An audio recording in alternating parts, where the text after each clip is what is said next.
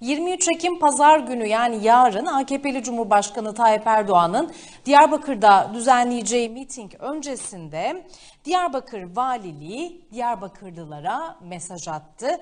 Gece yarısı gönderdiği mesajda vatandaşlar mitinge çağrıldı.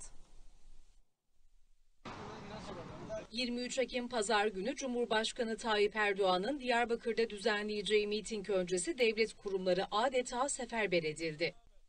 Diyarbakır Valiliği Diyarbakırlıları gece yarısı gönderdiği mesajla mitinge davet etti. Gece saatlerinde gönderilen mesajda Diyarbakır aşığı Cumhurbaşkanımız Recep Tayyip Erdoğan Diyarbakır'da. Diyarbakır'da yapılan yeni hizmetlerin açılışında Cumhurbaşkanımızla buluşuyoruz. 23 Ekim Pazar saat 14 istasyon meydanı ifadelerine yer verildi. Öte yandan Diyarbakır başta olmak üzere Mardin, Batman, Urfa, Elazığ gibi çevre illerden çok sayıda güvenlik görevlisi de miting için kente görevlendirildi. Öğretmenler, korucular ve devlet memurları da düzenlenen toplantılarla mitinge çağrıldı. Diyarbakır Valiliği daha önce de kent sakinlerini farklı gün ve tarihlerde mesajla mitinge davet etmişti.